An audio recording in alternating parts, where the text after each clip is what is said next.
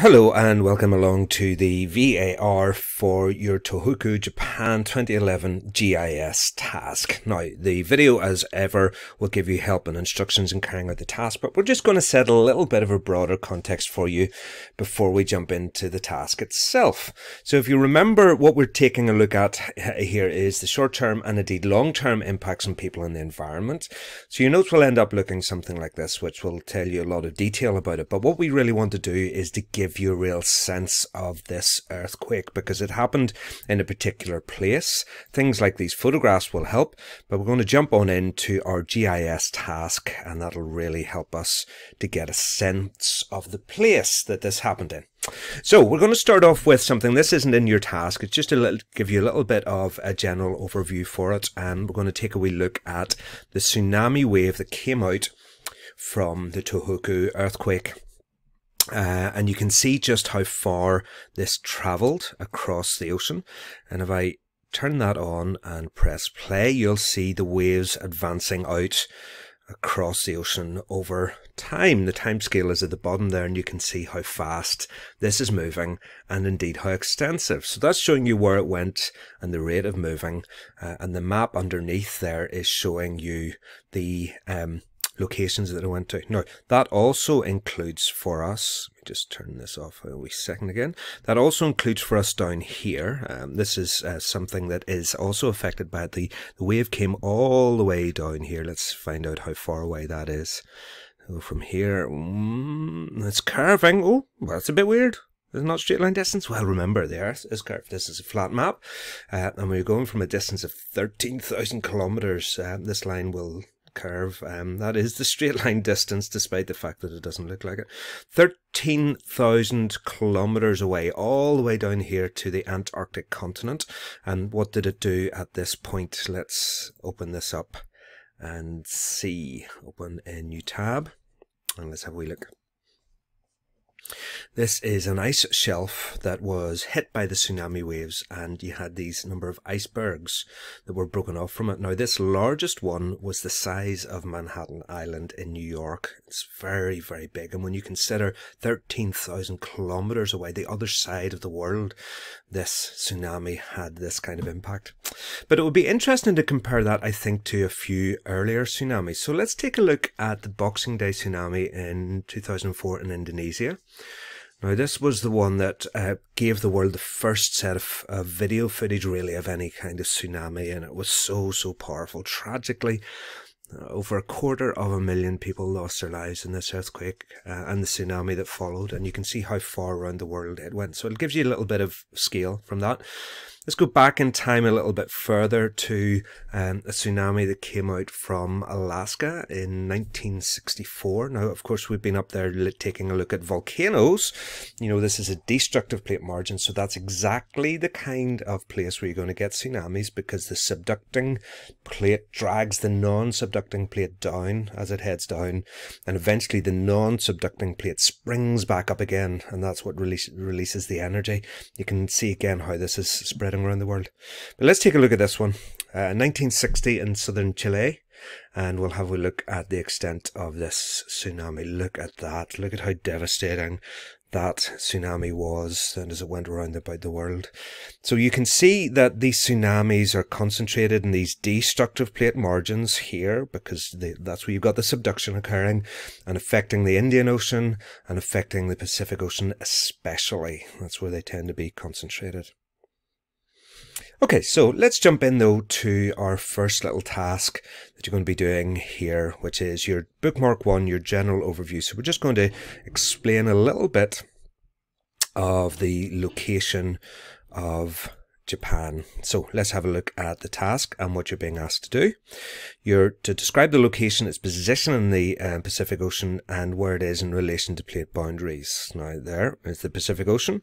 So north, south, west, east, get the position of it, and also the plate boundaries. Now, you can, of course, turn on the legend.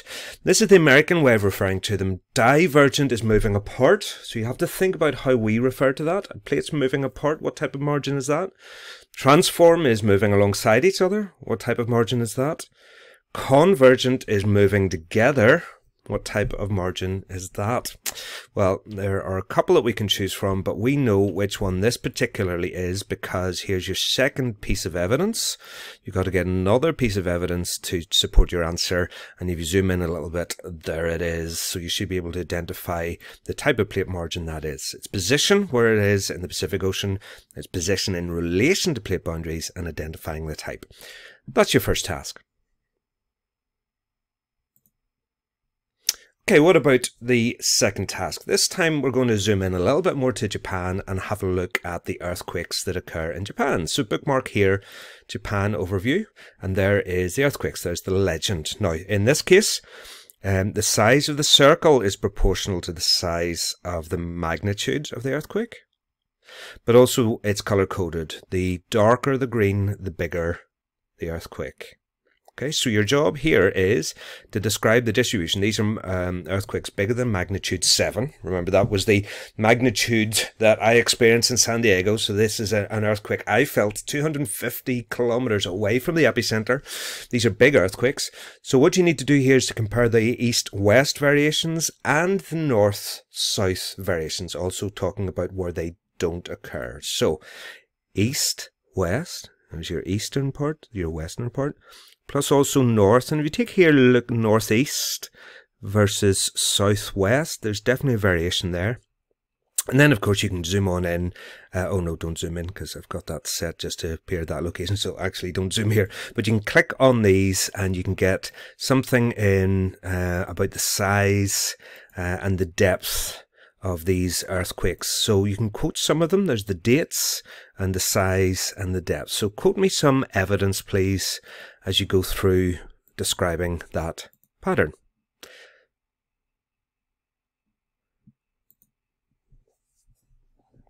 Right, next up, we're going to go in and take a little bit of a look at where the epicenter was and find out a little bit about where the focus is on this earthquake.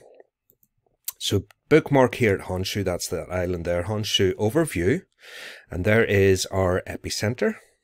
Now you can zoom in and out a little bit here if you want. So what we're going to do is to try and get a little bit of a sense then of the depth of this earthquake. Now how are we going to do it? Well, you're going to have to get some measurements here. The measurement tool here, you're going to measure the distance from here to the coast. Now I'll not do it for you, but just drag that out till you get to the nearest point in the coast. And then if you click on this, it will also give you the depth. Now I'm just going to click on this to show you a little bit more about what's happening here at this point. This is a kind of a side-on view of giving you the cross-section, a little bit of the plan. Here is the Pacific plate subducting down here into the mantle, and as it does so, you can see the location of these earthquakes. There's the Tohoku earthquake there. So you can see that the earthquakes get deeper and deeper as the subduction keeps on going, although you do get some over here caused by the volcanoes and the magma coming up. But we're focusing mostly on these. There is the Tohoku plate.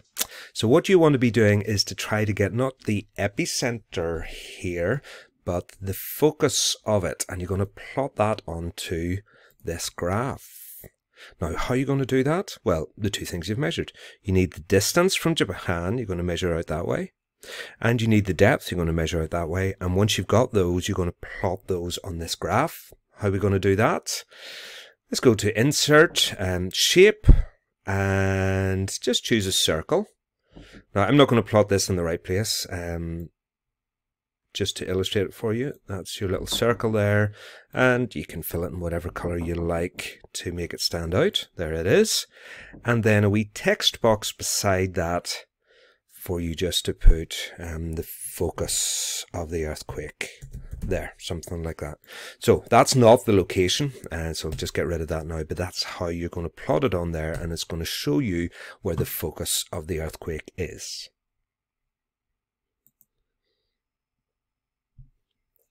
Okay, next up we're going to go on to take a look at the impacts in terms of the loss of life in this earthquake. The loss of life was largely due to the tsunami. So what we're going to go here is the Honshu overview and the number of deaths. So there it is, and there's the layer here, the number of deaths. Now the question this time again is to compare the east-west variations and the north-south variations. So that's what you've got to do here. So there is your east-west variation again and your north-south variation. In particular, I'm interested in you relating that to the distance from the epicenter. Now you will also need to quote evidence. Remember, you have to quote figures to support that. You're going to get that from the legend. There's your key there. And if you click on those, it'll tell you the locations. You can get the names of the locations. And from the key, then you can get the number of deaths that were found at that location.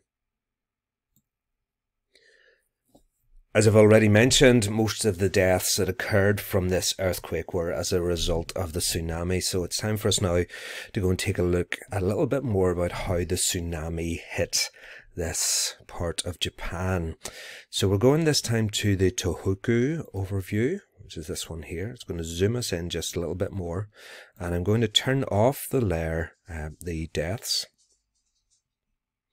And I'm going to turn on the layer, tsunami wave height. And again, we can get our key. In this case, the color tells you the height of the tsunami. The circles are all the same size, but the color tells you the height. So the darker the colors, the higher the tsunami, the lighter the colors, the lower the tsunami height.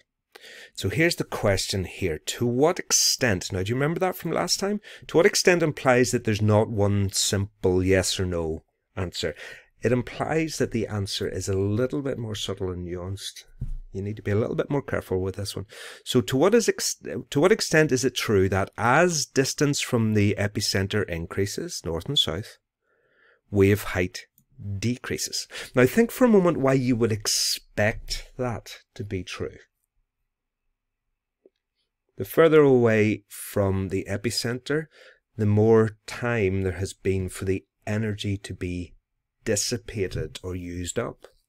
So you would expect a relationship between distance from the earthquake and how severe the hazards were. Remember that Ridgecrest earthquake in California that I experienced, it was 250 kilometers away. It was a 7.1, but I didn't experience any significant hazards because it was so far away. So you would expect that. But the clue here is that it's not going to be quite as simple as that. To what extent is that true? So look at the northwest patterns along the east coast. Click on some of the circles. Now let me give you a few more tips with this. There's the epicenter. So let's take a wee look up to the north of the epicenter first of all. We can zoom in with this a little bit. Right, now as you go from the north up, is it true that the colours are getting lighter? You have to ask yourself that question. Are they getting gradually lighter or suddenly lighter? Now, of course, you can go in here and get figures of the wave heights at any point. There's a wave height of 17 meters. Now, my classroom is about 3 meters high, so think of the height of that. Up here, let's see, we're still 17 meters all the way up here. Up here, it starts to get lower down to about 9, 8, and so on. So you can grab some figures from there. So to what extent is that true? But if we come down here to the southern part, to what extent is it true? You come down here, you can certainly see again it's getting lower as it comes down here. Wave height of just over 1 meter. But then in here as well, you've got wave heights of 11 meters. There's a wave height of nearly 3 meters, that kind of thing.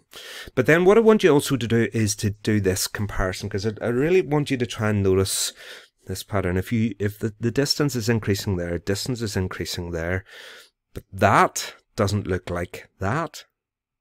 Sure it doesn't.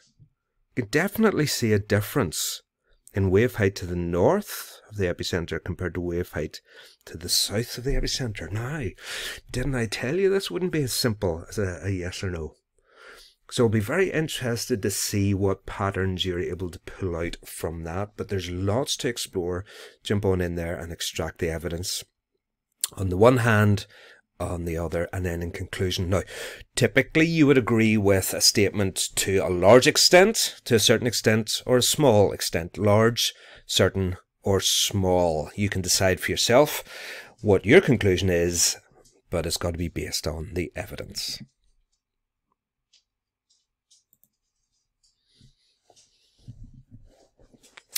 Okay, next up, we've got to try and explain this, because that definitely is an unusual pattern. It's definitely a case that the wave height is higher to the north and is lower to the south, even though that distance is much, much smaller. Of course, you can get the distance in. I think if you click on these, it gives you the distance. It does, yeah.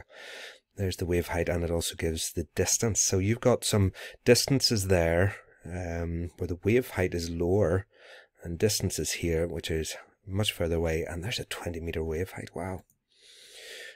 That's curious. That's odd. I wonder, are you thinking to yourself, why is that? Well, we're about to try and figure it out. We're going to try and explain this strange distribution, and to do that, we're going to look at, here's a word you mightn't have come across before, topography, which basically means the height and the shape of the land. And we're going to take a look at two locations, Sendai, Kamashi. So whereabouts are they? They're marked on by those little pins. If I just turn this off for a second, there's the wave height. Turn that off so you can see them a little bit better. There is Sendai there, and there is Kamashi there. Okay, so Sendai is definitely much closer. Kamashi is further away. But whenever we turn the wave height on, we can see that Sendai has lower wave heights and Kamashi is higher. So why? Well, this is where we jump on in and have a little bit of a look, and we're going to relate this to the topography. Now, on this slide, here it explains it to you. The green shaded land is higher, steeper ground.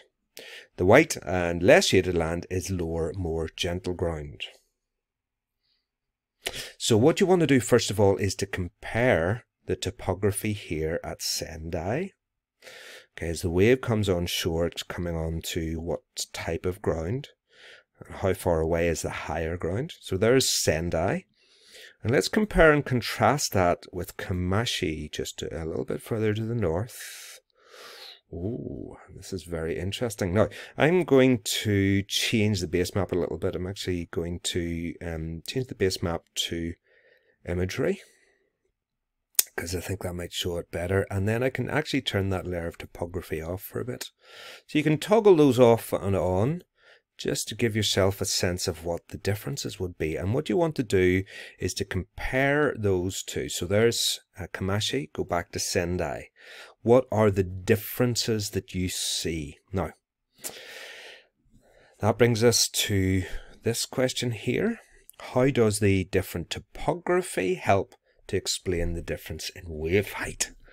Now, this is one where I would love you to have a wee speculate before I give you another bit of a clue.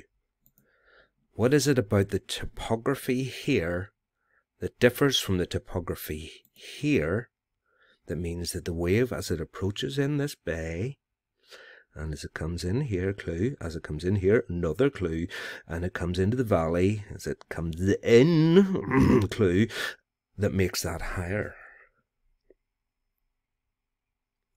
Now, if you really would like a bit more help, then there is something here for you. If you click on those bookmarks, I might need to go in a little bit because there's so much data on there, sometimes hard to get the right one. So zoom in, click on that little, and if you right click, open a new image, or open a new tab, there's something there. And I'm just giving you a quick glance at that because I don't want to give the game away.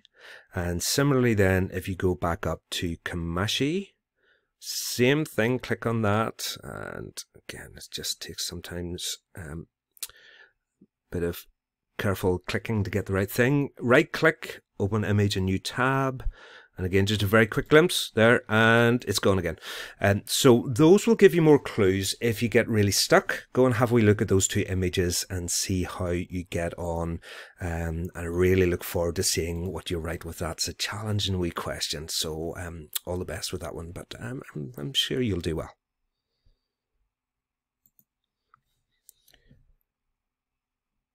Okay, next up is our liquefaction risk. So we're going to go to the bookmark Tohoku overview.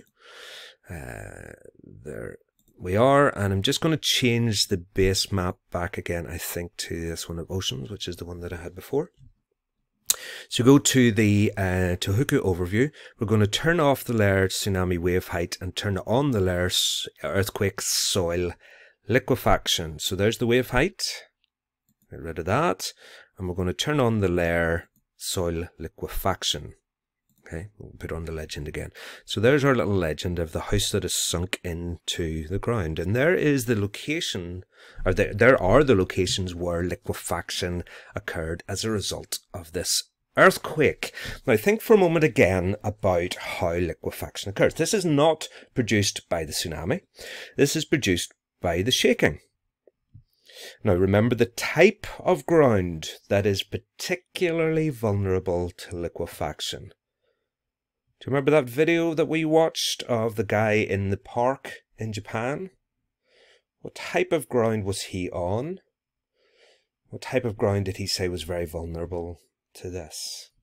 Think again of the process that happens to do with liquefaction.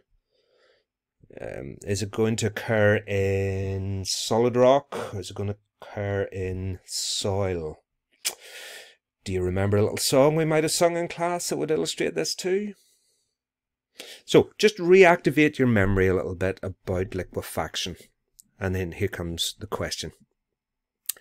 Describe the distribution of the places, right? So here's my clue. What's the relationship between the topography, the shape and the height of the land, and whether or not the area has liquefaction?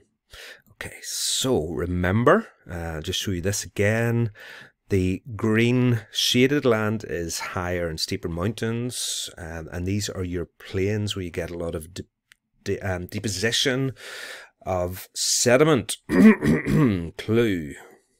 Okay, so really what I want you to do first of all is to have a wee look here at the location of where you get the liquefaction, and there I would suggest all of those locations in terms of topography have something in common. So this is back to where liquefaction does occur and where it doesn't when you're describing the distribution. Where does it occur and where doesn't it occur here? And you can get a little bit of information there if you click on that. Just shows you a picture of some of the effects of liquefaction. So that is your question there. Oh no, sorry. Yep, that one. What is the relationship between, generally speaking, between topography and liquefaction?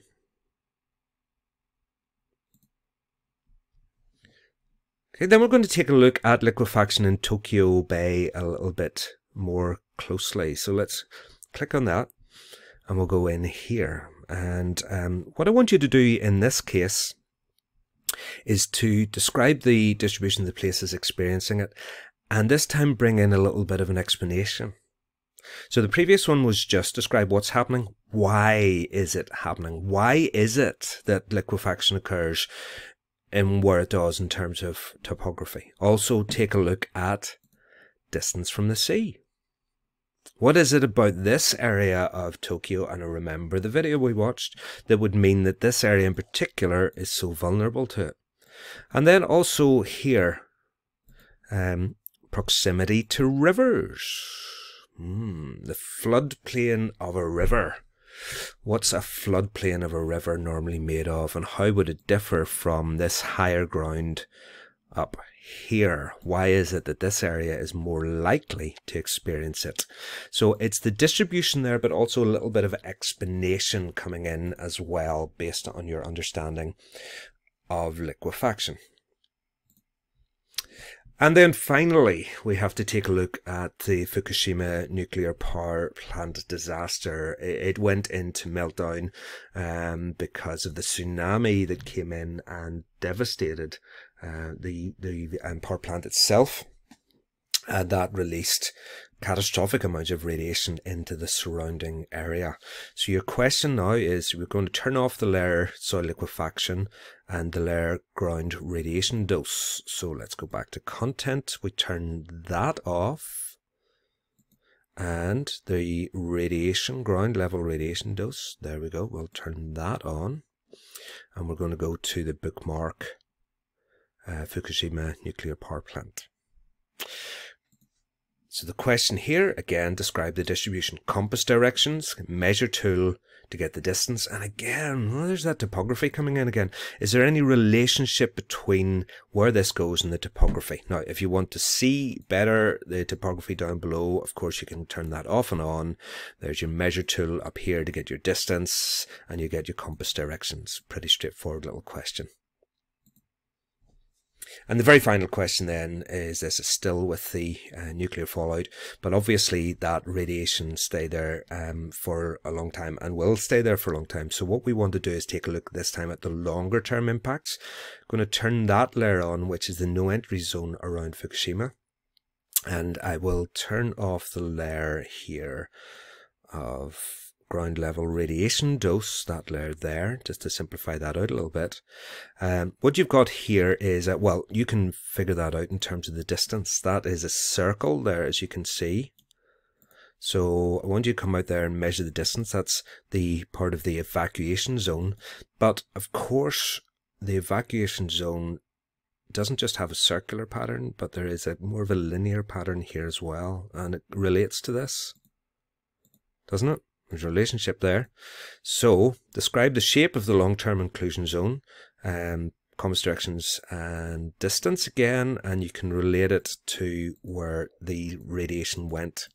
Definitely a relationship there. And then it says here, use the pop-up box to find out a bit more about what the conditions are like here. Where do you get the pop-up box? Well, you just click anywhere on that, anywhere on it, and this little pop-up box comes up. There it gives you a little bit of a description, and it gives you this map as well. So if you open that in a new tab, it'll take you through to this map again.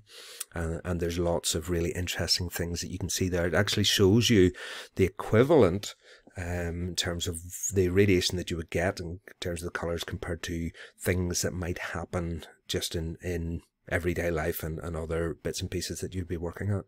But here's the area that has been entry has been prohibited, and the text that goes with that will tell you what the conditions are like and how long they are likely to be like that, and you fill that in then in that little question. So that is our look at the some of the impacts from this earthquake and tsunami, and hopefully as a result of doing that, it's really going to take you into this location and this place, so that whenever you're learning this, it doesn't just become a list of points like that, but whenever you look at some of these, whenever you're exploring them, you'll actually be able to travel in your minds back to these locations that we went to. So I hope you enjoy this little GIS task, and I very much look forward to seeing what you're able to uncover. All the best.